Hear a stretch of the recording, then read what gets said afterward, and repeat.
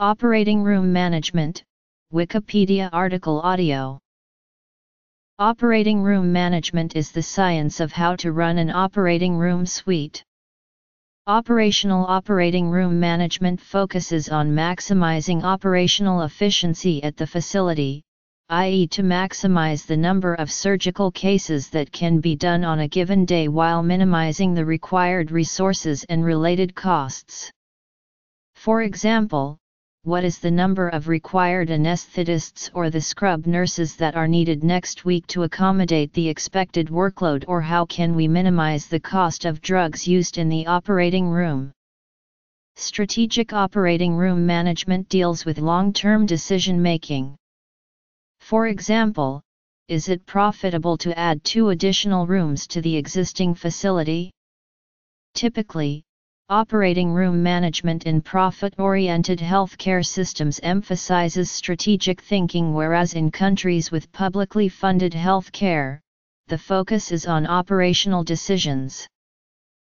Surgical suite personnel. The necessity of management.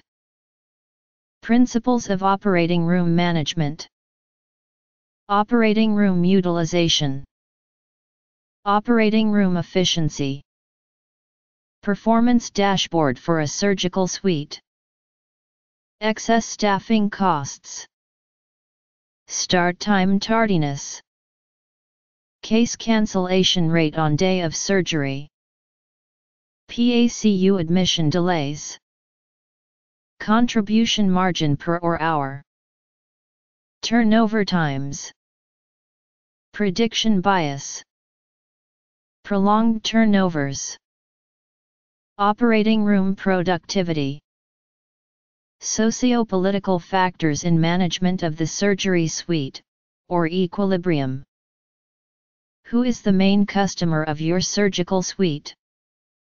What are the preferences of the main customer in the surgical suite? Theory and applications of operating room management. Preoperative management issues. Scheduling operating room calendars. Intraoperative management issues. Surgical suite leadership. Departmental leadership within the surgical suite. Interpersonal conflicts amongst the surgical suite team. Physical layout and location of the surgical suite in relation to other integral departments. The act of coordinating and running all parts of a surgical suite to accomplish a defined set of goals.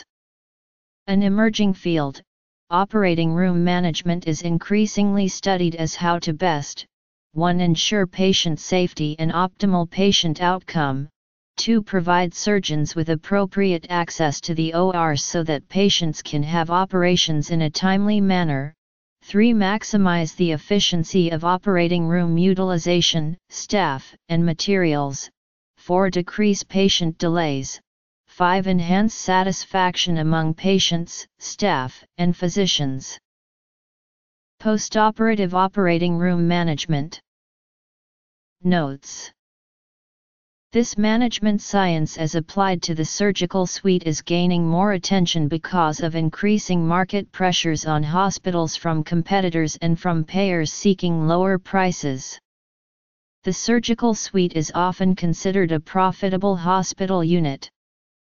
As such, surgical suites also comprise an important fraction of hospital budget spending.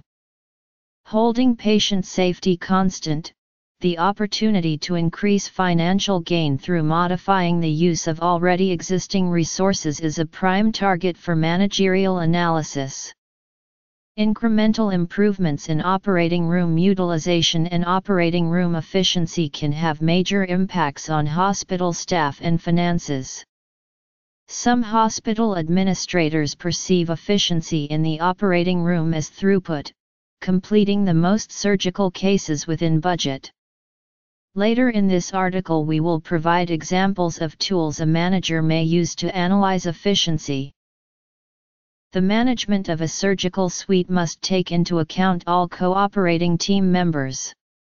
The operating environment consists of interaction between surgeons, anesthesiologists, nurses, technicians, and patients.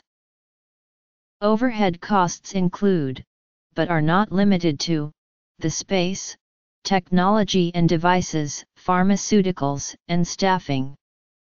Hospital administrators have consequently focused their attention towards maximizing or profitability, and thereby hospital profitability, through contribution margins. This focus, in addition to the boom in demand for elective surgery, has led to a rapid growth of OR facilities. Historically, nurses have been chiefly responsible for the daily functioning of the surgical suite. Increasingly, facilities are hiring a physician medical director for the OR, as represented by a surgeon, anesthesiologist, or both. In some instances, all three branches of surgery, anesthesia, and nursing will be represented in the daily or management infrastructure. By working collegially, these three fields can mobilize all resources necessary to maximize OR productivity. Because medical needs and regulatory requirements are constantly changing, the concept of appointing a medical director in the OR, an operating room manager, has gained acceptance. Clinicians typically focus on operational decisions on the day of surgery, such as moving cases from one OR to another, assigning and relieving staff, prioritizing urgent cases, and scheduling add-on case. On the other hand, upper management typically focuses on strategic decision-making, such as whether to open a new cancer center, or whether to align the hospital with a regional healthcare system. The decisions made by OR management should have a clear and definitive purpose in order to maintain consistency. In order of priority, governing principles of OR managers are to ensure patient safety and the highest quality of care, provide surgeons with appropriate access to the OR, maximize the efficiency of operating room utilization, staff, and materials to reduce costs, decrease patient delays, and enhance satisfaction among patients, staff, and physicians. If OR management is properly performed ahead of time, all that doctors and nurses have to think about on the day of surgery is the patient. If management is poor, then the medical and nursing staff may waste efforts and resources to rush cases or juggle schedules, thus compromising attention to patient safety. OR utilization is a measure of the use of an operating room that is properly staffed with people needed to successfully deliver a surgical procedure to a patient. Block utilization is a measure of the use of operating room time by a surgeon or group of surgeons to whom time has been allocated. Raw utilization is the total hours of elective cases performed within OR time divided by the hours of allocated block time. Raw utilization equals total hours of cases performed divided by total hours of OR time allocated. Adjusted utilization uses the total hours of elective cases performed within OR block time, including credit for the turnover times necessary to set up and clean up ORs. Adjusted utilization equals divided by total hours of OR time allocated. Factors affecting utilization rates include the accuracy of estimated case times, cancellation rate, number of add-ons available to fill gaps, longest cases go first, the time of day as utilization typically is highest in the morning and lowest in the evening, outpatient centers have lower utilization, and other constraints. Improvements in operating room efficiency can have a major impact on hospital staff and finances as well as operating room management. Operating room efficiency is a measure of how well time and resources are used for their intended purposes. One way to analyze efficiency is to chart underutilized and overutilized time spent on a given day in the operating room.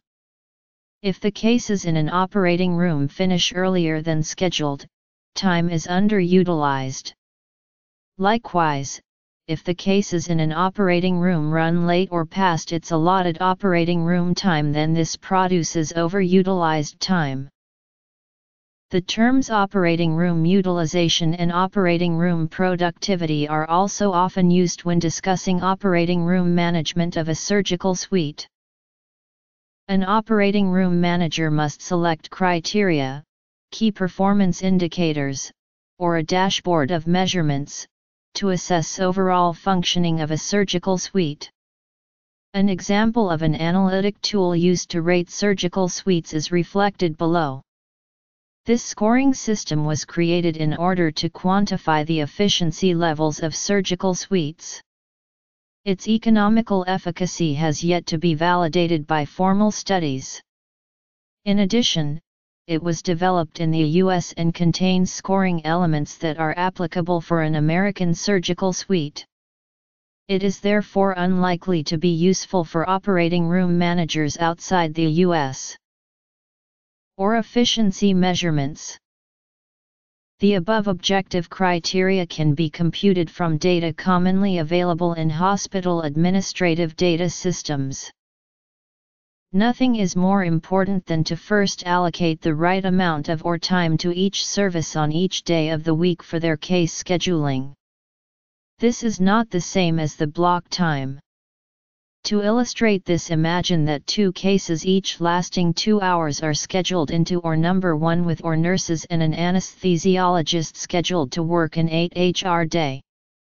The matching of workload to staffing has been so poor that little can be done the day of surgery to increase the efficiency of use of the staff.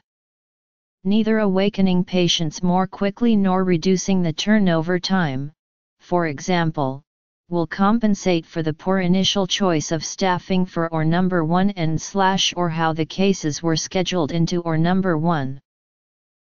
Optimal allocation of OR time should be based on historical use by a particular service and then using computer software to minimize the amount of underutilized time and the more expensive overutilized time. Underutilized hours reflect how early the room finishes. In the example above, if staff were scheduled to work from 7 a.m. to 3 p.m. and instead the room finished at 11 a.m., then there would be 4 hours of underutilized time. The excess staffing cost would be 50%. On the other hand, if 9 hours of cases are performed in an OR with staff scheduled to work 8 hours, then the excess staffing cost is 25%. Overutilized hours are the hours that ORs run longer than the regularly scheduled OR hours, or 1 HR in this example. 1 HR/8 HR equals 12.5%, which is then multiplied by the additional cost of staying late, which often is assumed to be a factor of 2. OR suites can reasonably aim to achieve a staffing cost that is within 10% of optimal. If the key is to allocate appropriate time to each service based on historical OR use, how do you deal with rooms consistently running late on the day of surgery? The answer: make the allocated time, into which cases are being scheduled, longer.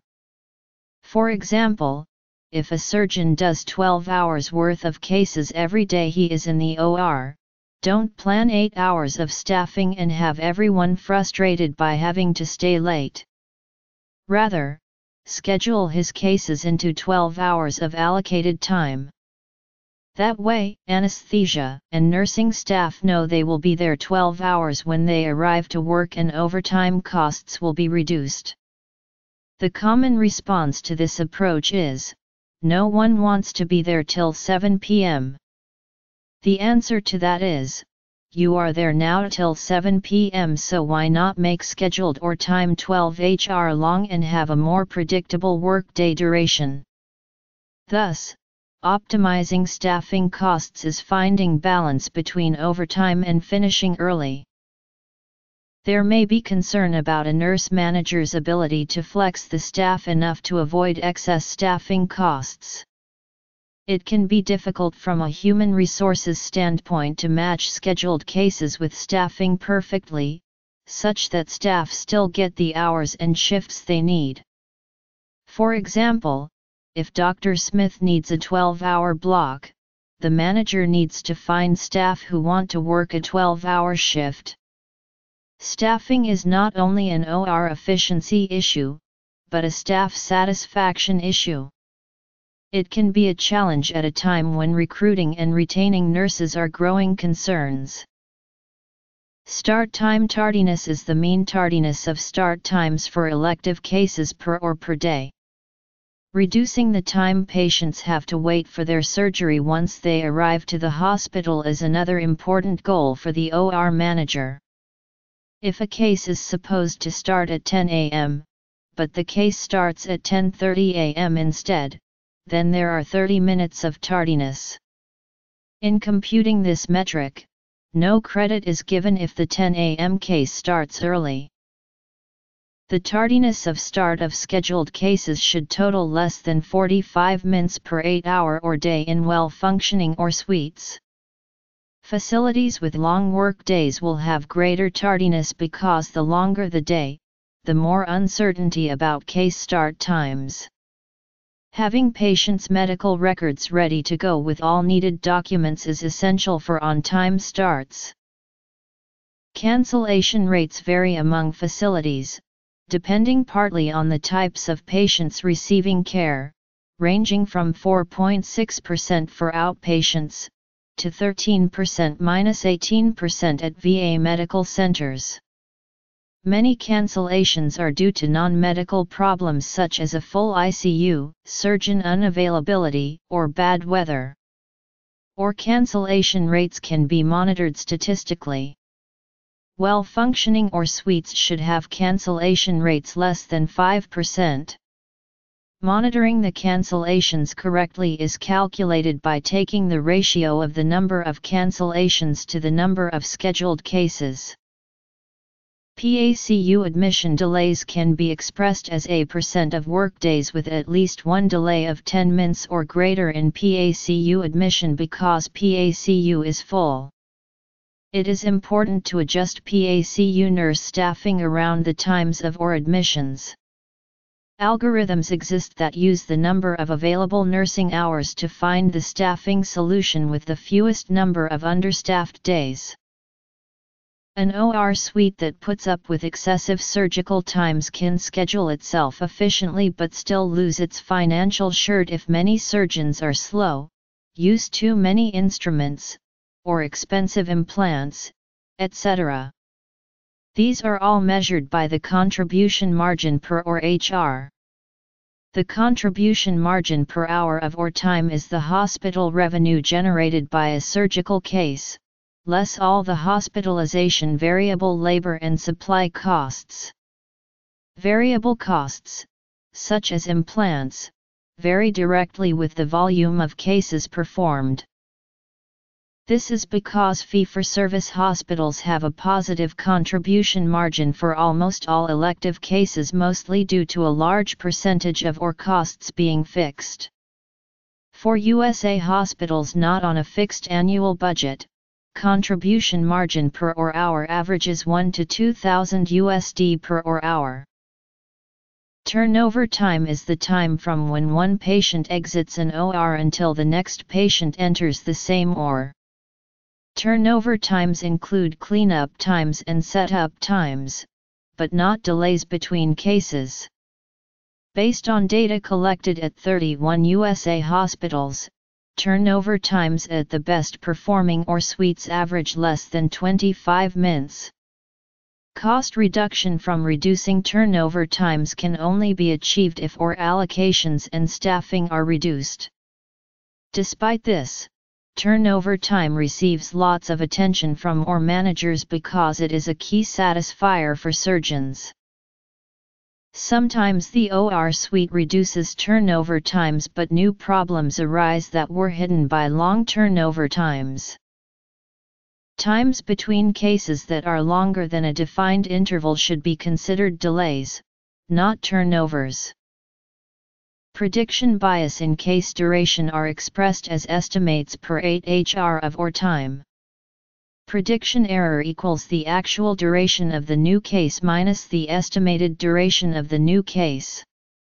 Bias indicates whether the estimate is consistently too high or consistently too low, and precision reflects the magnitudes of the errors of the estimates. Efficient or suites should aim to have bias in case duration estimates per 8 hr of or time that is less than 15 minutes. A reason for bias can be surgeons consistently shortening their case duration estimates because they have too little OR time allocated and need to fit their list of cases into the OR time they do have. In contrast, other OR suites may have surgeons that purposely overestimate case durations to keep control/access of their allocated OR time so that if a new case appears their OR time was not given away. Remember that lack of historical case duration data for scheduled procedures is an important cause of inaccuracy in predicting case duration. In general, half of the cases scheduled in your OR suite tomorrow will have less than 5 previous cases of the same procedure type and same surgeon during the preceding year. It would be nice to have no uncertainty in case duration prediction. But, it is present. The problem is looking for a single number that is correct most of the time. You won't get accurate estimates by using historical case duration data. Rather, from the historical data you'll get an assessment of the uncertainty. Times between cases that are longer than a defined interval. Operating room productivity is the quantity and quality of output from the surgical suite in contrast to the amount of input required. Many institutions believe that productivity can be accomplished without sacrificing convenience, but these two aspects are not separable. Typically, the greater the operating room utilization, the less the convenience as defined by surgeons and patients. This is because as utilization goes up there is less available open staffed or time available on short notice. In other words, the greater the access and convenience, the lower is operating room utilization, at least as perceived by hospitals and anesthesiologists. This high level of customer service of being able to book cases on short notice is one reason ambulatory surgery centers typically have lower OR utilization than big city hospitals. The outpatient surgery center usually has reduced overhead when compared to a big city hospital, and therefore can financially get away with lower OR use.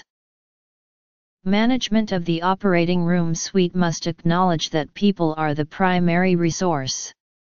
Although management science theory may tend to hold constant the preferences and bias of the individuals working in and utilizing the surgery suite, management of the surgical suite with regards to case scheduling is strongly influenced by personal, political, and economic relationships within an institution.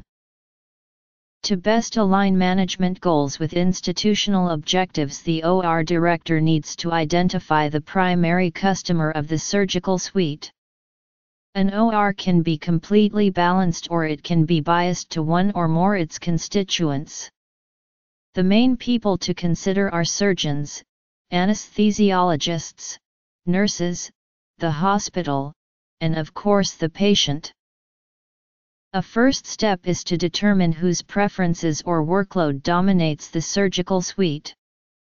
If surgeons are in large demand with small supply, then that may outweigh other interests. For example, a private facility may have surgeons who can pull their patients to another hospital if made to wait. As another example, in a private surgeon-owned surgery center, management may be directed as maintaining a particular partner's workload and the incentives are to schedule his/her cases with priority. The same supply/demand balance applies to anesthesia. The situation may exist where a specific surgery group will only work with its contracted anesthesia group.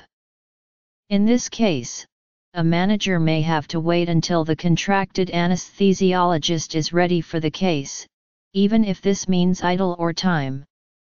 This can be avoided in institutions where one group has exclusive rights and controls anesthesia privilege over all the ORs. This arrangement is seen commonly because it eliminates factions and streamlines anesthesia placement for cases, either elective or emergency. Hospital-run ORs are identified by those facilities where the hospital executives acting as agents for government authorities determine staffing and workload. Examples include hospitals in public healthcare systems like in European countries or the VA United States Department of Veteran Affairs in the USA. In other surgical suites, in contrast, management decisions have patients as the first priority. Facilities performing elective cosmetic procedures for cash reimbursement are an example. Due to the patient being able to choose where they have plastic surgery, patients expect special circumstances such as first-rate customer service. Additionally, if a patient is 1 hour late for surgery, the patient will most likely still be able to undergo surgery. This concept is in contrast to a large academic hospital, for example, where a patient who misses their check-in window for elective surgery is often removed from the surgery schedule to make room for reshuffled elective and emergency cases. Once the manager has identified the critical few customers and the necessary many customers, then the next step is to determine their preferences and incentives. Surgeons will favor early block surgery times, rapid turnover, low cancellation rates, and on-time starts. The hospital will want the most surgical output with the least associated cost. Patients will likely favor reduced waiting times for surgery start. Finally, nurse managers and anesthesiologists will be inclined to high operating room utilization, minimal overtime, the flexibility to move cases around, and reserve capacity in the ORs. Much like economic game theory, agents in the OR will position their interests in a nature as to maximize their returns. It is up to the OR manager to weigh the contributions of each agent and provide enough OR time and resources to maximize the output of the surgical suite in its entirety. This discussion addresses capitalistic healthcare markets. A discussion of socialized medicine would include several other factors which influence the supply and demand for surgical care. Analysis of operating room management within socialized medicine is becoming increasingly frequent in the medical literature, but is beyond the scope of this article. A manager must select benchmarks in order to analyze changes from baseline operations. Upgrades to existing operating infrastructures should be demonstrated as efficiency gained compared to baseline practices. Management criteria must therefore include preoperative, intraoperative, and immediate postoperative system analysis. Waiting time and operating room scheduling are the two key preoperative determinants. Waiting time prior to operation: the time from surgical scheduling to check-in for the procedure is defined, for these purposes, as preoperative wait time. Use of a surgical suite depends greatly on, and increases as, the average length of time patients wait for surgery increases. As waiting time increases, more surgical dates can be evaluated for a good match between a case's duration and the open times in the blocks. In some communities, competition among surgeons and hospitals may not allow the average length of time that patients have to wait for surgery to be as long as 2 weeks. An OR suite then cannot expect block time utilization from elective cases to exceed 90%. Assuming that enough block time is allocated for a surgeon to complete all of the elective cases in the block time. For these purposes, wait time can be equated to the price of an object. The price for an object increases if demand increases and/or supply reduces for that object. Hence, preoperative wait time will increase as demand for surgery increases and/or surgical supply reduces or fails to grow proportionally to surgical demand.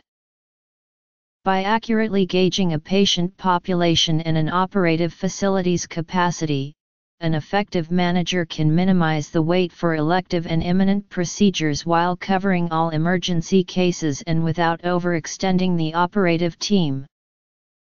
Case scheduling or correctly selecting the day on which to do each elective case so as to best fill the allocated hours is most important, much more so than, for example, correcting errors in predicting how long elective or add-on cases would last, reducing variability in turnover or delays between cases, or day-to-day variation in hours of add-on cases. Poor scheduling is often the cause of lost or time. To more efficiently operate a surgical setting, managers may consider centralizing all scheduling to the operating room suite itself. Ideally, holding patient and surgeon preferences constant, an operating facility can identify cases and appropriately place them into predetermined time slots, or blocks. To examine scheduling challenges, consider 3 possible surgical scenarios: elective, imminent, and emergency surgeries. The majority of operative time is a combination of elective and imminent surgeries. Albeit a smaller percentage, emergency surgical cases must always be handled promptly in order to ensure patient safety. Emergency surgeries are often unforeseeable and present a scheduling challenge as a result. Therefore, from a management perspective, one must use the elective and imminent surgical cases as a guideline for predetermining operative schedules, while allowing flexibility for the emergency situations that indubitably arise. The historical approach for scheduling operating room time is via analysis of previous surgical information. For example, to estimate how much time a cholecystectomy will require, the management determines how long previous cholecystectomy operations took the participating surgeon. Limiting this approach is the number of prior recorded cases and the surgeon's familiarity with the procedure. Previously recorded information serves to set a precedent for turnover rates. By allowing surgeons to operate efficiently based on their previous timetables, a manager allows all parties involved to work more efficiently. Nothing is more important than to first allocate the right amount of or time to each service on each day of the week so that rarely do services fill their allocated or time and have another case to schedule. This allocation is based on historical use by surgeon and then using computer to minimize ratio of underutilized time and overutilized time. A prevailing school of thought is for managers to allocate operating room time based on the principles of safety, access, and operating room efficiency, in respective order of importance. Part of a manager's job is to clearly communicate these factors to all parties involved in care delivery. There are times when a departmental manager must realize a departure from this practice and intervene to save profitability margins. For instance, an anesthesia practice group may negotiate extra funds from their employer to compensate for underutilized operating room time. In this instance, an anesthesia manager may use predetermined formulas to estimate excess labor costs they incur that are not offset by proper operating room utilization. A manager, whether departmental or administrative, that uses proactive applications can eliminate inefficiencies within their operating systems.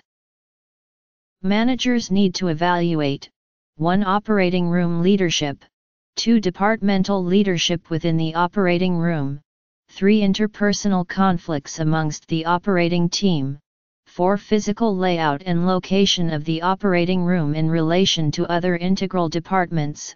5. Operating room communication systems. And 6. Patient turnover.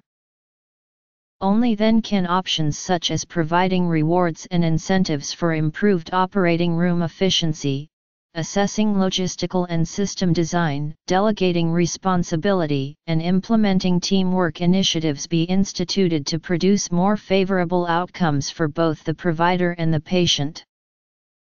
Generally, an institution or private surgery center will have an agreed-upon leader, generally dubbed the operating room manager. The reporting structure is typically to a VP of Surgical Services. A manager may have the business and academic ability to operate a facility, but without the cooperation of staff and practitioners, most reform efforts will be futile. An OR manager must be in compliance with several internal and external governing bodies. Depending on the institution, a given manager may have to work closely with committees ranging from patient safety and medical staff safety boards to an auxiliary or committee. The Joint Commission on Accreditation of Healthcare Organizations and the Centers for Medicare and Medicaid Services puts forth an external, universal regulatory standard for hospitals and ORs. An OR manager must maintain compliance with this spectrum of policies in order to maintain both patient safety as well as hospital accreditation. One of many notable policies put forth by UHACO is the Universal Protocol, implemented to ensure patient safety. This protocol requires that 3 sequential events must be completed prior to surgical incision in order to reduce iatrogenic errors and postoperative complications. The 3 checkpoints are preoperative verification of procedure and background information, marking of the operative site with a marker and surgeon's initials, and an official timeout for an audible confirmation of patient identity and the procedure to be completed. These regulations have proven to reduce avoidable complications of intraoperative mistakes and resultant postoperative morbidities and mortalities. This topic compartmentalizes each member of a surgical suite team to his/her department. The principle behind departmental leadership is the delegation of responsibility. An operating room manager must rely upon departments to uphold their respective regulations in addition to acting in the best interest of the overall institution. This interest directly relates to operating room utilization and operating room productivity. Therefore, a surgical chief must be an active member of scheduling block time for surgery in order to avoid persistent over- or underutilization of resources. The majority of accidents in technical professions have human error as causal elements. More critically, these errors tend to involve interpersonal issues, communications, leadership, conflict, flawed decision-making, etc. A questionnaire circulated to operating room staff and professionals identified communication problems as an overwhelming barrier to operating room performance. This problem is a constant theme within healthcare and can disrupt an operating room and detract from operating room efficiency. It is imperative that a manager optimize personal issues and act quickly to correct them. An effective manager must analyze the layout of each operating room individually and as a whole. The mass of new technologies and equipment, such as endoscopic surgical procedures, in today's operating room is increasing. Crowding may adversely affect the abilities of the surgical team. Managers must act to appropriately modify pre-existing operating room space or by identifying key design issues during the conception and building of new facilities. Larger cases where more materials and instruments are used should be appropriately scheduled into rooms that can accommodate them. Likewise, the surgical suite ideally is placed in close proximity to support functions such as radiology, pathology, and intensive care. Creating unnecessary distance between these entities compromises both operating room efficiency and patient safety. Surgical suite communication systems and patient turnover. Current technologies provide managers with tools to reduce patient turnover rate. Standard practices include passive status displays and active displays. These communication tools streamline interdisciplinary planning for real-time decision-making. A recent study suggests going further and implementing a system of command displays or even patient tracking systems such as with RFID tags. This communication is essential to know when to expect patients to arrive to the holding area prior to entering the OR, or to the recovery room after surgery. Reduction in turnover time requires all individuals in the surgical suite to work together. The day-to-day management of operating room efficiency is integral to the maximization of both qualitative and quantitative returns. Surgical Care Improvement Project. SCIP is a national partnership of organizations that are dedicated to reducing post-operative complications. The project focuses on 4 broad areas in which the incidence and cost of complications are high: surgical site infections, perioperative myocardial infarctions, venous thromboembolism, and postoperative pneumonia. An operating room manager must consider the preoperative, intraoperative and postoperative factors which reflect in patient safety and hospital efficiency. Ideally, a manager is approachable, intelligent, and an effective leader who communicates well with hospital staff. The above techniques and principles highlight many of the ways in which a manager can successfully direct a surgical suite to maximize its benefit to the patients, staff, and hospital. 1. One possible solution to intrapersonal conflict within the operating theater is medical simulation training. Large institutions are adapting simulator practices to teach everything from communication skills to proper clinical management of crises situations. By identifying interpersonal barriers in a closed environment, a manager can work with all parties involved to address and resolve these problems. Such interventions will reduce intraoperative error as a result of personal conflicts and serve to increase efficiency. 2. Ultimately, a manager may improve hospital functioning by providing rewards and incentives for improved efficiency, assessing logistical and system design, delegating responsibility, and implementing teamwork initiatives. These topics are beyond the scope of this article. 3. Those seeking to learn more about operating room management may find Dr. Franklin Dexter's website of help. 4. Interested persons may also explore topics in administrative structure and supply chain management.